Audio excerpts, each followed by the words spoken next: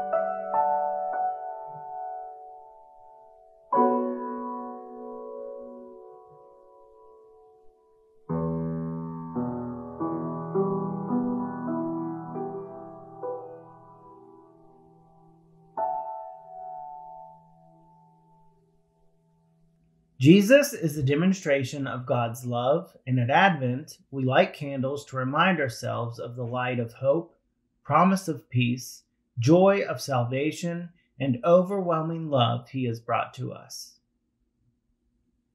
What is love? Love is when you care more about others than yourself. It's sacrifice. The Bible tells us that God is love.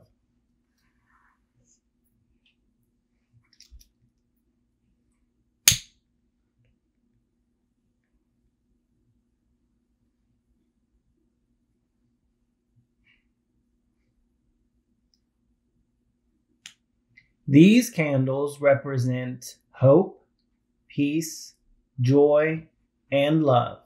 When Jesus came, he showed us how much God loved us. For God so loved the world that he gave his one and only Son, that whoever believes in him shall not perish but have eternal life. For God did not send his Son into the world to condemn the world, but to save the world through him. This hymn was written by Don Gardner, who's a native of West Virginia and lives in Bridgeport. He served as the director of music ministry for one of the Methodist churches there for a very long time. And actually, our beloved Butch worked closely with him for years. He's also a Wesleyan alum, and he wrote this hymn for the Advent season. And I thought, more than just sing it, since it will be new to most of you, I should let you know that it was written by one of our own right down the road. This is Lord of Light, illumine thou our lives.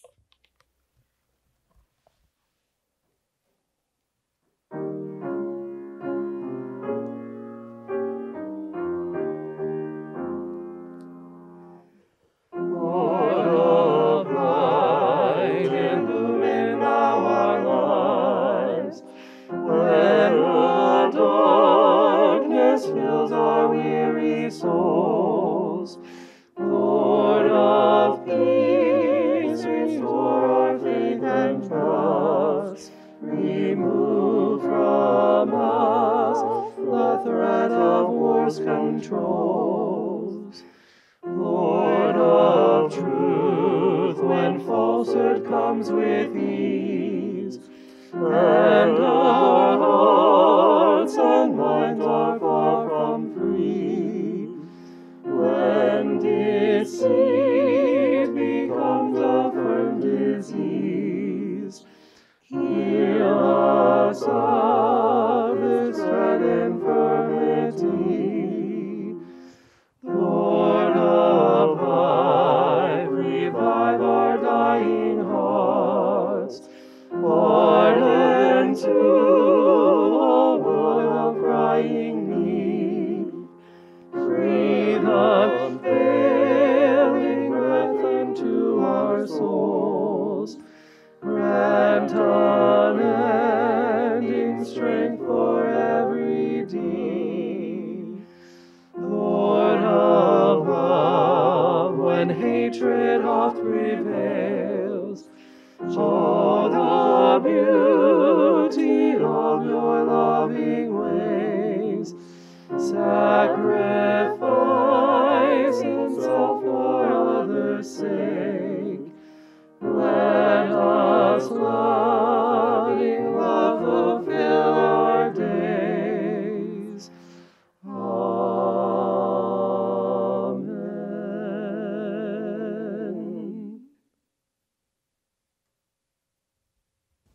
All during Advent this year, we've been working with the theme, Keep Watch, Take Heart. And this is the second Sunday and the second portion of that, Take Heart. Today we'll be talking about love, a giving love. So I want to start out with a reading from Scripture from the Gospel of Luke, chapter 1, verses 26 to 38. In the 6th month, the angel Gabriel was sent by God to a town in Galilee called Nazareth, to a virgin engaged to a man whose name was Joseph of the house of David. The virgin's name was Mary. And the angel came to her and said, "Greetings, favored one, the Lord is with you." But she was much perplexed by his words and pondered what sort of greeting this might be. The angel said to her, "Do not be afraid, Mary, for you have found favor with God. And now you will conceive in your womb and bear a son, and you will name him Jesus. He will be great and will be called the Son of the Most High. And the Lord God will give to him the throne of his ancestor David. He will reign over the house of Jacob forever, and of his kingdom there will be no end. Mary said to the angel, "How can this be, since I'm a virgin?" The angel said to her, "The Holy Spirit will come upon you, and the power of the Most High will overshadow you. Therefore, the child to be born will be holy. He will be called Son of God. And now your relative Elizabeth, in her old age, has also conceived a son, and this is the 6th month for her who was said to be barren. For nothing will be impossible with God." Then Mary said, "Here am I, the servant of the Lord. Let it be with me according to your word." Then the angel departed from her. This is the word of God for the people of God. Thanks be to God. Since the 3rd century, there's been a title for Mary, the mother of Jesus, and that title is Theotokos. And in the Eastern Church, that's a title that's used for Mary a lot. It means God-bearer. Mary bore God to the world, like in her body. She let her body be used in order to bear God to the world. It's a pretty fleshy part of the Christmas story. And of course, there's another very important body in the Christmas story, the body of Jesus, where God came in a person, in the flesh, love embodied, incarnate, love in a person. Both Mary and Jesus let their bodies be used in a self-giving, sacrificial way. And in Jesus's case, of course, that was from birth all the way through death. They offered their bodies in love. They gave of themselves, like their whole selves, their physical selves, and gave in love for the love of the world. I think one of the things that's really hard in this time that we've been going through in this pandemic is that the world is virtual for the most part. For those of us who aren't frontline workers or essential workers, life doesn't seem embodied. I don't know how it goes in your house, but my life is a lot about screens. Screens are how we keep in touch with the people that we love. Screens are how we do work. Screens are how school is done in my house. So we've got, Zoom and webinars that we attend, and virtual conversation and virtual concerts and FaceTime. There's all these ways that we use screens, and it seems like it's not very embodied. We can't be with the flesh, with one another in the flesh. We can't touch each other. We can't hug each other. And so we're lacking that embodiment in our lives. Now, some people will say that Scripture, doesn't really apply to life, and I would challenge that, especially with today's Scripture that I read, because with Mary and Jesus, who used their bodies for God's work, so can we use our bodies right now for God's work. This morning, it's Thursday as I record this, and this morning I sent out a prayer request email to our congregation. I sent out emails in the last 24 hours that exceed the number of emails that I've sent out over the last 9 months that were related to COVID. So in the last 24 hours, I've sent out more emails requesting prayer for people with COVID than I have in the entire first 9 months of the pandemic. It's bad out there, right? It's close to us now. In West Virginia, it hasn't seemed very close to a lot of people, but it's close to us now. And so I talked with the congregation in that email about doing all the things that we ought to be doing right now. Not going anywhere unless it's absolutely necessary. And that when we do go somewhere, to make sure that we're wearing a mask up over our noses that fits well, that we're keeping our distance, that we're washing our hands after we touch surfaces that other people have touched, that we're just extra careful in all sorts of ways. And I talked to the congregation in that email about why we do that. We do that because we love other people. Sure, none of us want to get COVID, but we know that wearing a mask is actually more preventative for someone else getting COVID from us than protecting us from someone else. We mask up. We keep distance. We wash our hands. We do all of these things because we love other people. We do it out of care for our neighbors and our loved ones and our community. I mean, that's the hallmark of Christians, right? Is that we're a people who serve and a people who love. And this is one way that we can serve and love people with our bodies. The way that we cover our bodies, or even the way that we don't put our bodies in certain places. These things are sacrificial acts of love. Now, when you think about it, the act of putting on a mask, for those who are medically able, that's not too much of a sacrifice. It's really kind of more annoying than anything else, right? My glasses fog up a lot of the time when I have a mask on, and just kind of irritating, and depending on the mask you wear, you can't breathe super well. Masks are pretty much annoying. What's hard for us is staying away from other people.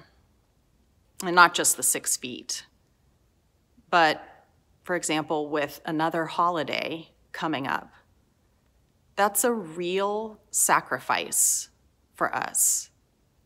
A sacrifice of not being around other people. That's something that we give up in our lives. And for years, for all of my ministry, and so many other pastors do this too, we've preached about following Christ and the cost of discipleship and the sacrifices that we make in our lives. And guess what? A lot of the times, we don't get to pick and choose what those sacrifices are. The situation presents them to us. And so now we're in a position of being able to follow Christ, to care for our neighbor, and to make sacrifices to do that. Sacrifices in the way that we alter our daily lives, and sacrifice in the ways that we alter our holiday celebrations. The Apostle Paul says, "Present your bodies as a holy and living sacrifice, acceptable to God, which is your spiritual worship." And that's in Romans chapter 12, verse 1. Present your bodies as a living sacrifice. Folks, that's what we're doing right now. We are presenting our bodies covered or removed as a sacrifice for the common good. And Paul says, that's your worship. That's how you worship God. Paul would say what we're doing right here, this is good, right? But there's also this thing that we do with our bodies, and that is worship of God when done with intent of love of neighbor. So like you, I'm sad and frustrated and disappointed about what my Christmas celebrations are going to look like and not going to look like.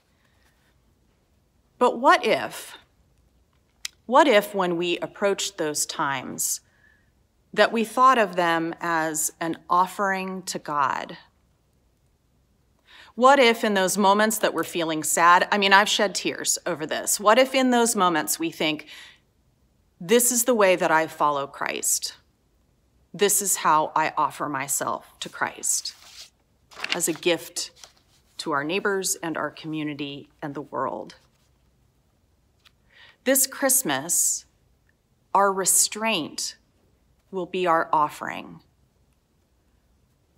Christmas isn't going to be normal, but when we are frustrated, this is what we can remember. that we are offering ourselves and even this holiday to God.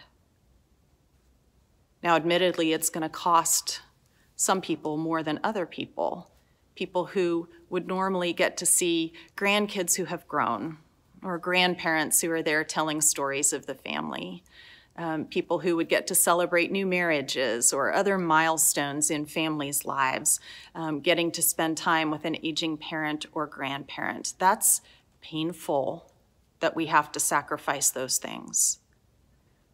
But when we don't go, when we stay distant, we remember that this is how we offer our bodies to God. Now, I think there's a way that we can sanctify these offerings, and that's with prayer. When we're in those situations where we're frustrated, where we're contemplating changes, we can stop and pray and say, God, this is how I'm offering myself to you. A way we never thought we would have to offer ourselves. We can dedicate these days, we can dedicate this Christmas to Christ. In that way, we'll truly be focused on Jesus by following Jesus even in the way that we celebrate together. Now, I want to say another thing about bodies and a giving love. And it's something that we do in our congregation. We've done for years, and I wanted to invite you to be a part of that. Our congregation, like a lot of other churches, has something called an emergency fund. And when people call churches and they have a need, we're able to assist them because of the generosity of our congregation and our congregation's friends. We get to assist in lots of different ways. In the cold weather, we're of course mindful of heating situations, and we help people with past due bills. All the basic utilities, we've helped people and with food, and we connect them to resources when they call that can help beyond what we can do. But because we're not receiving government funds, we don't have some of the same restrictions and regulations as those entities do. And so we can help in other ways that folks might not normally be able to get assistance from other organizations. And those are really some of the work that I feel the best about. So we'll share stories of those with you. I'll tell you about that in just a moment. But I wanted to invite you to give generously to our emergency fund. And the way that you can do that is you can go to our website, which is averyumcwv.org, and click on the Donate tab. And there's instructions there about how to give either by check, to mail it to the church, or to use either of our electronic platforms. If you set up Givelify, that's very easy. There's a way to designate. If you use PayPal, there are some instructions on that Donate tab. You have to send us a message to let us know that you want your gift to go for the emergency fund. Anything that's donated for the emergency fund is 100% directed to people in need. So we feel good about that too. Finally, any electronic gifts that are given between December 23rd and December 25th will all go to the emergency fund. We feel like it's really important when we gather at Christmas not to keep any of that money, though we could use it to sustain the church, but to give it away, because that's what Jesus calls us to do, is to give away what we have. So we want to invite you into that work. One of the things that we have coming up for you that will be available on December 23rd is a program of all sorts of music that's going to be done by people in our congregation and people in the musical circles around this congregation. That'll be available on the morning of the 23rd, and we invite you to just play that while you're preparing a meal or while you're wrapping gifts. You can run it through your TV. It's on YouTube and Facebook, and have it on in the background, sort of like the equivalent of that fake fireplace that you can run for aesthetic effect. Or you can put it, connect with a Bluetooth speaker and have it going on in the background. It'll be lots of music, sacred and secular, but we'll also be throughout that program sharing stories with you of different ways that we have helped people with the emergency fund. So we would love it if you would join us for that, and you would help us to help those in our community and beyond. We're about to have a song, Love Came Down at Christmas, and offer it to you as a time for you to reflect on your own ways to offer to God. If you want to make an offering to the emergency fund, you can do that during this time. But we just want it as a time for you to reflect on the love that came down in the person of Jesus Christ.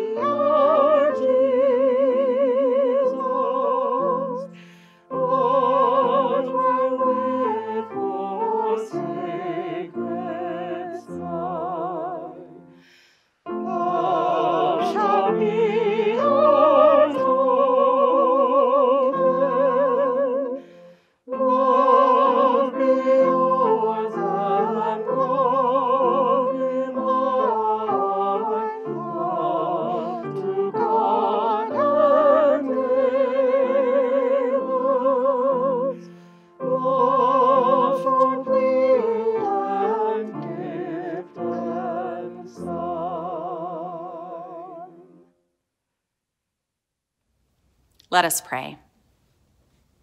Most high God, for you, nothing is impossible.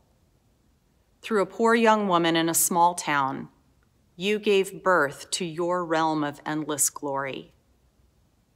By your Holy Spirit, fill us with new life and hope, and overshadow us with your power and grace, so that we, like Mary, might be your servants, bearing witness to the promise of your word, through Jesus Christ, who is coming to reign and taught us to pray.